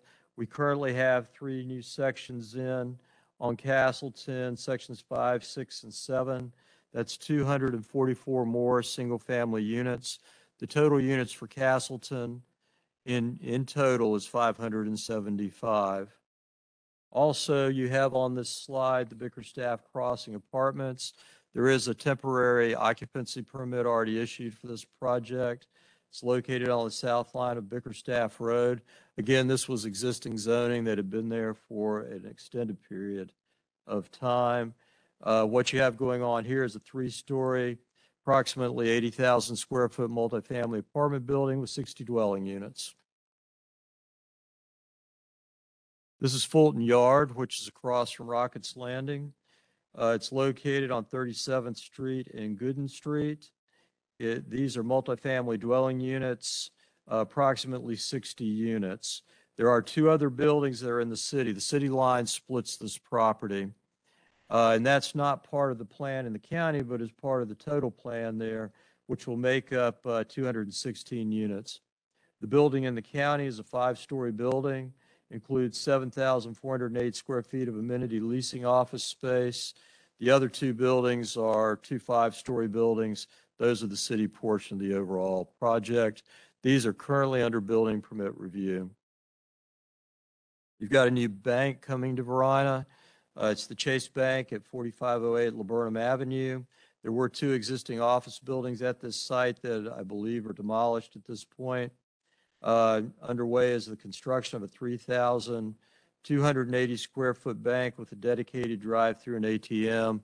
This is South Laburnum Avenue and Jan Road. The Sauer Industrial Center, which I'm sure all of you have noticed on Laburnum Avenue. We've got 2 buildings under construction there at this point. This is located at South Airport Drive and Pocahontas Parkway. We've got a 1-story, 560,000 square foot warehouse distribution building and a 1-story, 279,000 square foot warehouse distribution building and associated infrastructure under construction. Now we're moving into legislative actions. These are recent active and pending rezoning cases, and I'm going to lead out with zoning cases that have been recently approved. The first one that I will go over with you quickly is Better Housing Coalition. This is behind Carter Woods. It's near the Eastern Government Center at the intersection of Dabbs House Road and Shillingford Drive. It was approved by the Board of Supervisors on November the 9th of last year. It's a project on 10.3 acres, and its proposed uses are 106 multifamily units and 28 for-sale townhomes. And again, that's behind Carter Woods there at the Eastern Government Center. This project we refer to as Oliver Investment Funds, LLC. It's on South Kalmaya Avenue and East Beale Street. It's behind the new Highland Springs High School is the easiest way to think about it. This is being developed by the owners of some of the existing multifamily in that area. This was some green space that had been left from a previous project and also some single-family homes that had fallen into disrepair. This property owner stepped in, demolished those homes, and proposed this project as an upgrade to the area. It's 34 townhouses on 2.73 acres. This project, many of you are probably aware of. It was recently approved. It's Bridleton SPE LLC is how we refer to it. It's a solar array on 234 acres. It's located on Gildale Road. It was approved by the Board of Supervisors on May 10th, 2022. There's what we refer to as a siting agreement that was put in place that's allowed by the Code of Virginia on this project. That siting agreement has been assigned to Dominion Power, so this is now a Dominion Power facility. It is a 20 megawatt facility. Now we're moving into the pending cases. These are zoning cases that are pending, but action has not yet been taken by the board. The first one, which I'm sure many of you may be interested in, not too far from this location, it's REZ 2022-00026. It's Mark J. Cronenthal for East-West Communities. It is a request to rezone from A1 to suburban residential mixed planned development. The proposal is for approximately 1,000 residential dwelling units on 253 acres. This has been filed, it's been tabled. They owe us quite a bit of information right now. We do not have the full unit breakdown, but it will be a mixture of condominiums, townhomes, and single-family development if it finds approval from the Planning Commission and Board of Supervisors. It is located at the intersections of Wilson Road and Newmarket Road. Again, it is pending. There is a community meeting scheduled for tomorrow evening. I would encourage all of you that are interested in this project to attend. This is the developers community meeting. County representatives will be in attendance, but this is the developers community meeting to hear from the community what you think about their proposed project. We'll be there. I'll have staff members there. Your planning commissioner will be there to listen to what the input is from the community in regards to this proposal from East West. But it is tomorrow evening. It is at St. James Baptist Church, and I've got their letter right here. So it's Tuesday, October 4th, 6:30 at St. James Baptist Church. So if you're interested in this, please take the time to go by and listen to what the developer has to say about the project.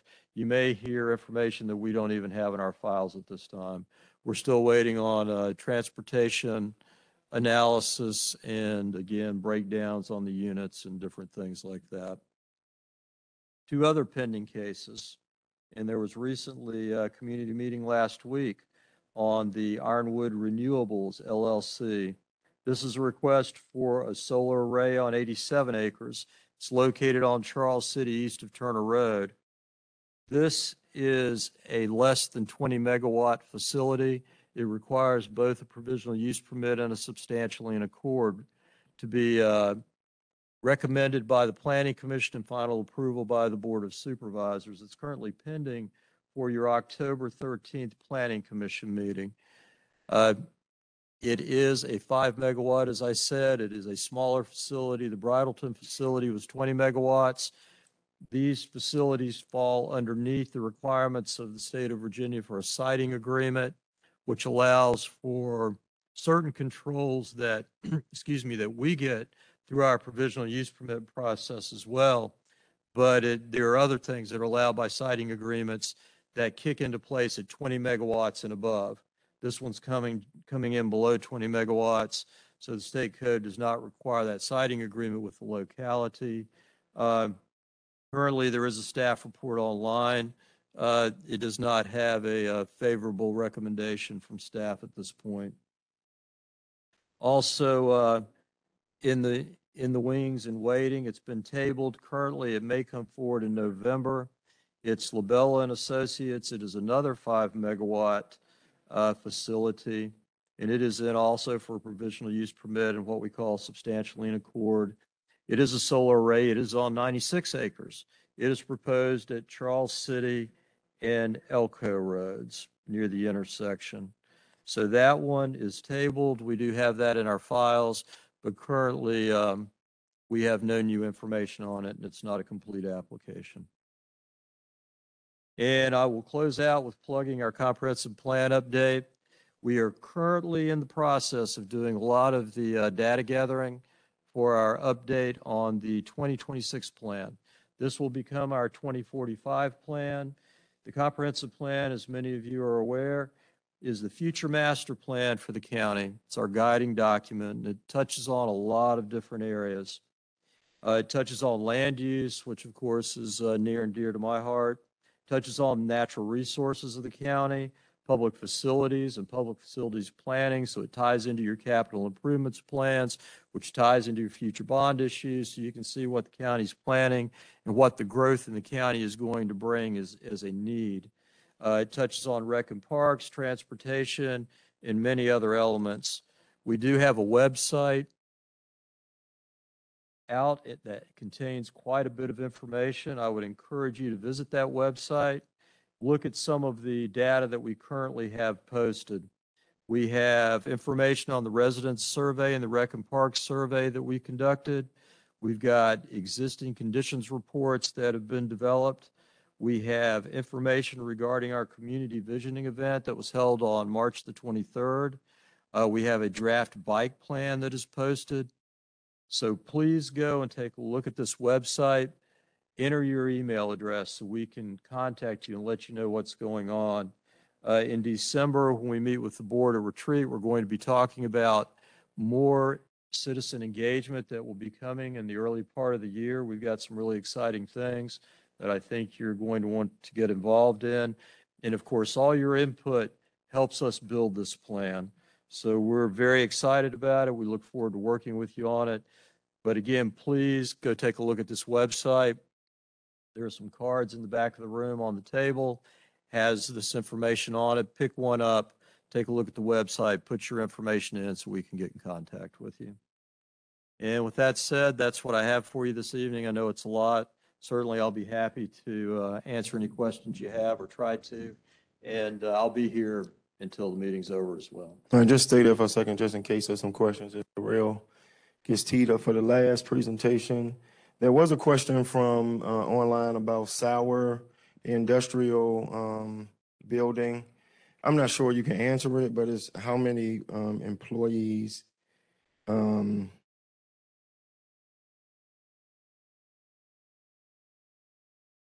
many employees will the Sour Industrial Building hold?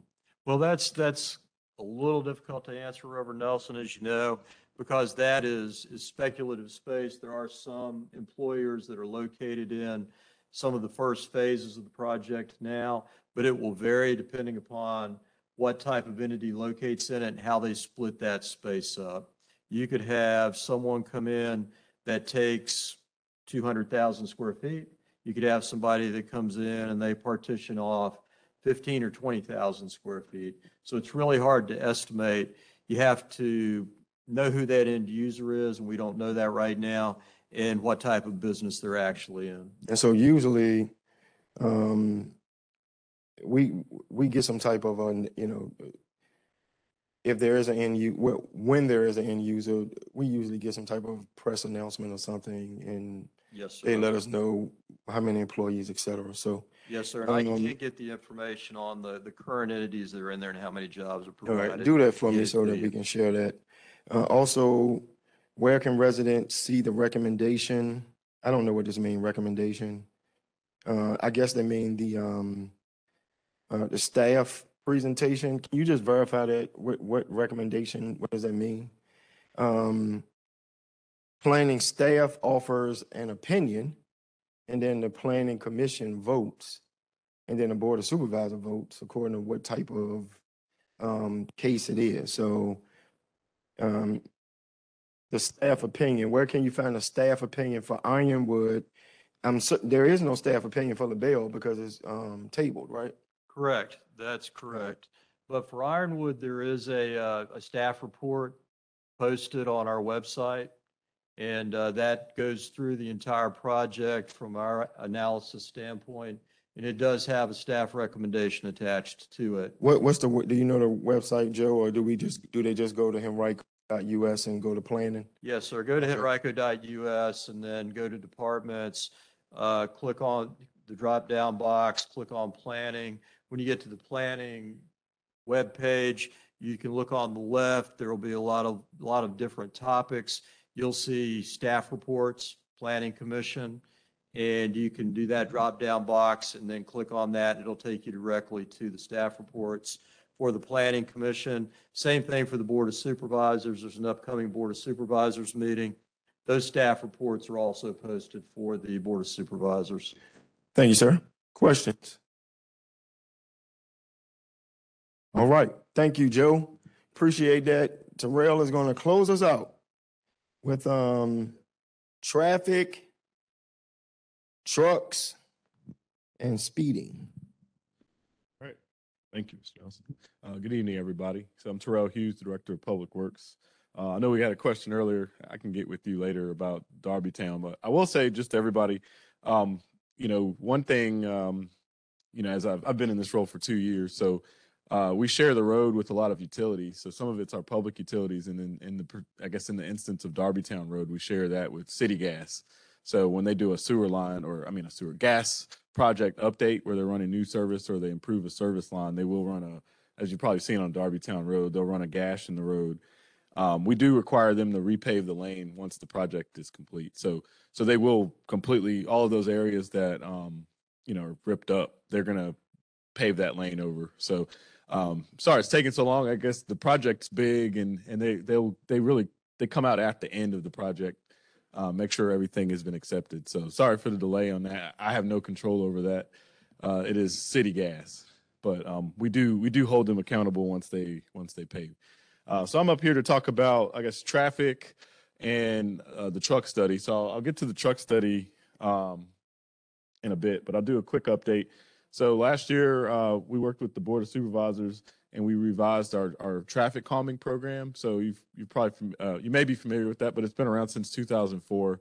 The program initially started in 2 phases. Phase 1 was if there was speeding in a neighborhood. So this is typically your 25-mile-an-hour roads.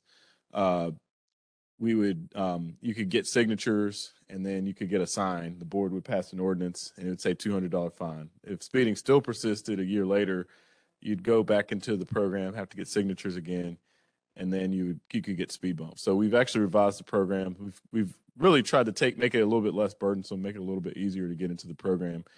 We're no longer doing the $200 fine sign, and we're going straight into what we call temporary traffic control devices, or like the plastic speed cushions.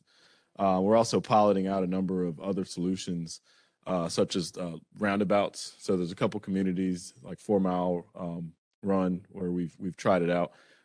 If they work, if the community wants to keep it, we'll look to do a permanent roundabout. If the community doesn't like it, or if it's not effective, we can remove it. So we're trying some new things out from a traffic calming standpoint. Working with the chief and the police department.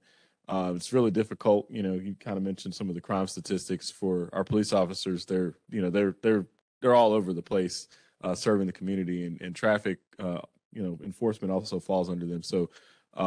So from a public works side standpoint, what we're trying to do is partner with police in installing some infrastructure to make it physically harder for cars to slow down, especially in our residential neighborhoods. They're, like I said, those are difficult areas to patrol. So by putting physical devices in place, this is, targeted towards improving the safety of our pedestrians that walk on the road, as well as the people who live in the community. So this is, that's actually probably one of the biggest, email items, complaints that I get, just especially out in Varina, is just the traffic and the speeding. The other item that we've done, I'll just mention, we have done an evaluation of a number of our speed limits around the county. So some of those are being evaluated. The intent behind changing some of the speed limits or reducing or just adjusting some of the speed limits is in response to just some of the increases in crashes. It's been a number of years since a lot of the roads have been looked at. A lot of the characteristics I'll get into with the truck study. We've got roads that are curvy, windy, narrow, and just sort of looked at a lot of the crash statistics around the county. We were trending up on pedestrian fatalities. That's something that we're trying to reverse the trend on. And, a number of roads we're adding pedestrian accommodations and, just adjusting some of the speeds as a result of that. So you'll see some speed changes in the area. We've done really, I think it's over 100 roads over the last 18 months. And, this is really to overall drop speeds. So, speeding's still going to occur, but, when we start looking at statistics of roads that we've dropped speeds, the typical user of the road is going to follow and obey the speed limit. And we do see overall speeds reduced, which is from my standpoint, the goal. Like I said, not necessarily from a ticketing standpoint, but we are doing a number of things. We're constantly working with police. We have a quarterly meeting where our staff, my staff, his staff, they meet, they go over crash statistics, and they try to identify, safety improvements and things that we can do to reverse the trend. And we also constantly meet with VDOT. That's one of the other areas that, especially out here in Varina, Williamsburg Road, Airport Drive, the 9 Mile Road. There are a number of, even Route 5, those are all VDOT maintained facilities. So we have a lot less say over what goes there, but we do have to coordinate with VDOT as well. And then if speeding wasn't the top complaint, I think one of the other areas from a public works standpoint has just been truck traffic, especially out here in Eastern Henrico. So rather than looking at trucks on a street by street basis, because we get so many complaints, what we did is we took pretty much half the county, as Mr. Nelson said. Varina is about half the county. This covers a little bit of Fairfield District, but and we did an Eastern Henrico truck study. So this was something that was identified, I think, in the last community meeting that I was at earlier this year. And this is sort of a follow-up on that study. So I'm going to kind of fly through this a little bit, but we'll make this available online for those that want to share this. But really the primary goal was to sort of, what we did is we identified a number of roads throughout the county. So I have a number of slides that really kind of walk through the process. We wanted to identify whether we had truck traffic on roads, whether truck traffic should be on those roads. So is that a road suitable for truck traffic? And then should there be a recommendation done on that? So that's kind of the general overview of the study. But first we looked at what we would call our freight generators. So we wanted to know how trucks are getting to, and really there are two primary industrial centers here in Varina. There's an industrial area over near the airport, and then there's an industrial area over at White Oak Technology Park. So these are the two primary generators of truck traffic, and we wanted to know really how are trucks getting. There's a number of stars. Joe kind of mentioned a number of developments that are approved or kind of on the way. A lot of those kind of concentrate around Laburnum. So we did do some analysis on where truck traffic, should be going. So most of the, we've been blessed with a lot of highways out here in Eastern Henrico, especially with 295, 895. We also have 64. There's Williamsburg Road, Route 60. There's Laburnum. So there are a number of roads that are set up to handle trucks. And that's really where most of the trucks that are accessing those sites are using. But I'll get to that. We do have some trucks on some roads that aren't as suitable. But first we with our engineering team, did a full analysis, drove every road, took measurements on the widths of the road, noted curves, noted rail crossings, and identified whether a road is suitable or unsuitable for truck traffic. So I'll give an example of a road that's unsuitable. So Darbytown Road, drive out Darbytown Road. At some point, as you're headed towards the city, there's a 12-foot height warning for that rail crossing. Not suitable for trucks. Typically, you want at least 16 feet for a safe truck clearance. So that in that particular case, that would be a route deemed unsuitable for truck traffic. So we did that on a number of roads that whether it was narrow, curvy, and identified roads that weren't suitable. And then we took counts across Eastern Henrico and identified which roads had truck traffic. So there are a number of roads that aren't necessarily included in our recommendation because we just didn't measure a lot of truck traffic or a significant amount of truck traffic. But there are some roads where there was a cross-reference between significant truck traffic and unsuitable conditions. So we kind of highlighted a number of them.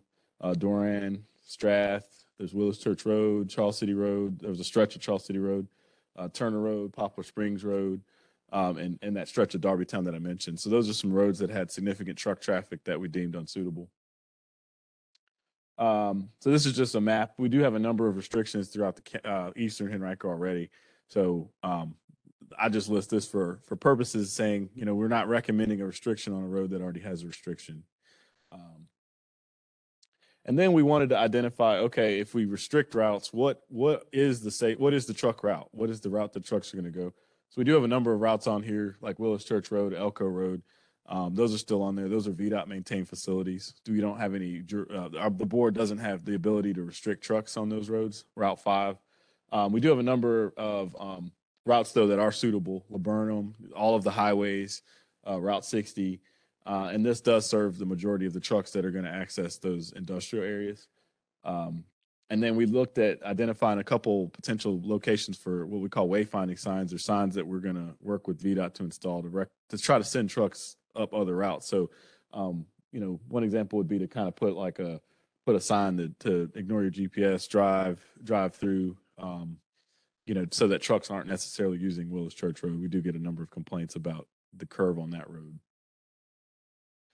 So this long list here, this is actually the list of routes that we are recommending for truck restrictions. I think some of the most significant ones are stretches of Charles City Road, not its entirety, but there's a stretch between Elko Road and the Charles City County line that is really the origin of where a lot of trucks come into the other portions of the county, as well as just a number of other restrictions to sort of are targeted to get trucks off of the narrow roads. I will note that this is up on October 11th. So this is it's going to be, I guess, a new ordinance would have to be passed by the Board of Supervisors. So the first meeting of the month, this will be up for a public comment and up for board action, this list of streets. So with that, I'll leave the list up a little longer, but is there time to take questions?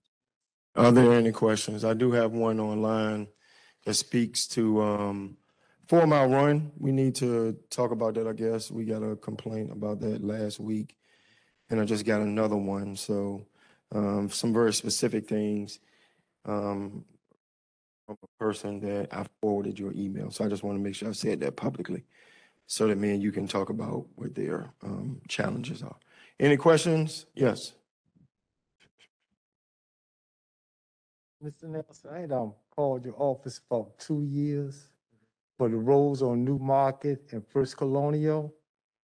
And I think I had talked to Mr. Hughes. The first year they told me they couldn't get to it because of the virus. Understandable. The second year this year, I called in February.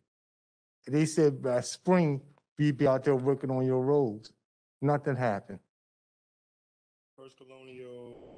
New Market Road. I know, Soon as I know Route 5, but where's First Colonial is where? the first house on, you come in off LeBron into First Colonial, Old Colony. Old Okay, Colony. Okay. right there. All right. And Go ahead. I'd like to know, how often will street cleaners come through the street to clean the streets? You said street sweeping, so we do that on request. So I can get your information, but we currently don't have a regular rotation. We do street sweeping on request right now, just mainly due to staffing. So if you have a street sweeper request, you can call the Department of Public Works. But I'll stick around. I can get your information. Got one more question. My wife told me to ask you this. Could we get more lighting on Route 5? You said Route 5. Yeah, so Route 5 is, once again, like I said, it's a VDOT facility. So anything would have to be sort of worked through them. I think you might find some challenges with lighting on Route 5, mainly even just from just the way the county developed. I mean, there's a lot of dark, I call it dark sky folks. So anytime you propose lighting, you're going to have a group. So I think that would be a bigger discussion, honestly. So let's do this. Because I haven't engaged VDOT about lighting on Route 5 since I've been in office. So let's see what happens. So Route 5, Williamsburg Road, 9 Mile Road, they're all state roads. So those are not roads that we can just go in and do stuff without either the state offering permission or them doing it themselves. So you tell your wife that's a good question and let us engage, all right? Now you two get together, and my man, because I know you were talking about Darbytown Meadows, Darbytown Road. All right, so we gotta make sure we get, Darbytown Meadows is a subdivision off of Darbytown Road, all right? Yes, ma'am, you had a question?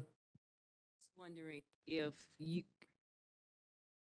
I was wondering if you could like widen the road for a bike lane. Is that possible? Because there's a lot of bikers that ride up and down that Darbytown Road. You said on Darbytown Road? Just to piggyback, it's dangerous trying to get from our subdivision to the bike trail. Mm-hmm. And why could we have a lane down Darbytown that would take us around to that or somewhere? So because it's dangerous, we don't do it. It's just dangerous. Okay. A lot of bikers. Yeah, that's a good question. So we're currently working with planning. So they're working on the 2045 plan. As part of the 2045 plan, we actually have a bike plan. So that's actually publicly available. Well, I was gonna say, I think the plan. So the plan is just a plan to guide us, and what the 45 just speaks to future. Yeah, so Yeah. like we were working off of the 2026 plan in 2011. So it'll take us what, Joe, like 2 years maybe for the comp plan? What is it? Yeah, so it'll be the development plan, and then once the plan is straight, it will guide us for the next 2 decades. Yeah, you were going. Let me go back to my man in the back first. Okay. Yeah, Yeah, I'll His finish first answering time. to the, we are starting to implement some of the draft bike plan though. But I just mentioned that so that if you can go online, if you get the 2045 card, that way you can check out the map. Okay, yeah. Regarding the truck restrictions, you kind of quickly went through the process that's going to require. Could you get a little bit more detailed, and where can I find more information about citizen input for that? Okay, yeah. So this information is going to be located on the Board of Supervisors page. So if you go to the Henrico website, there's details on the next Board of Supervisors meeting. So because this is coming up on the next Board of Supervisors meeting, that updated ordinance information will be posted there. And then we'll also, on the Varina Community Conversations page, we'll make sure that this presentation is made available.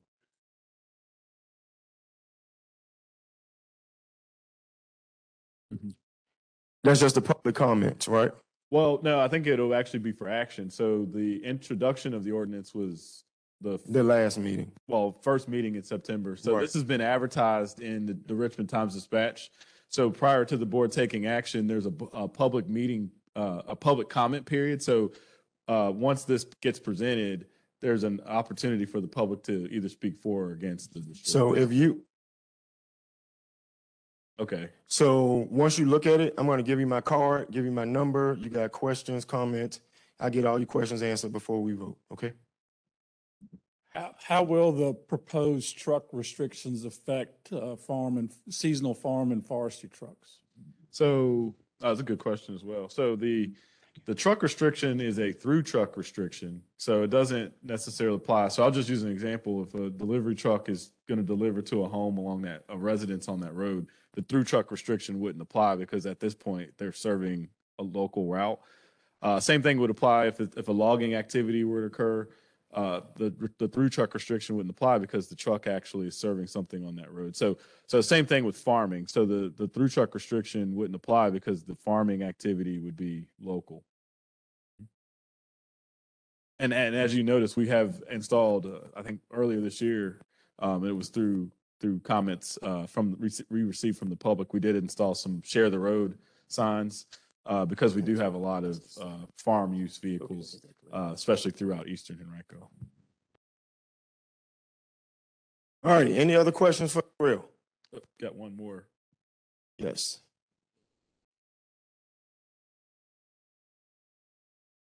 Yes. I am walking myself today, getting my calories. Good evening, sir. I was just like to bring up at Mill Road and 5, a street light there would be a big help. That is a very dark turn. There's electricity there. There's a pole there. All you do is need to slap a light right up there on the pole. Right.